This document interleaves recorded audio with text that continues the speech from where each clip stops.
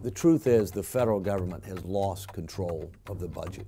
Instead of paying for all the new initiatives, whether they're tax cuts, spending increases, all sorts of things that we like, the government's just putting it all on the national credit card. And as a result, our national debt is just going up and up and up. And it's growing faster than the economy, and that's when you know you have a real problem. Everything is going to be squeezed out of the budget. There won't be anything left. The road we are on is a perilous one that ultimately leads to the bankrupting of our country. So we have a crisis on our hands.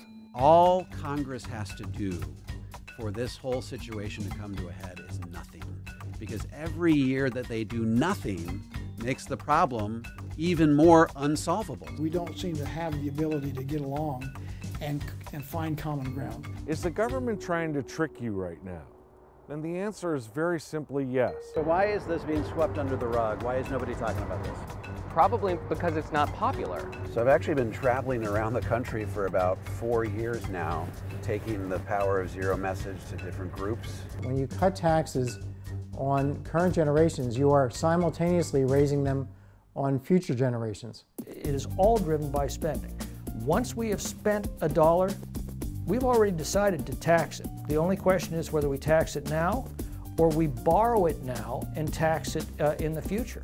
So to make up for the liabilities that we're incurring with all the promises we've made in social insurance programs, we're going to have to increase substantially the tax rate and perhaps even double it.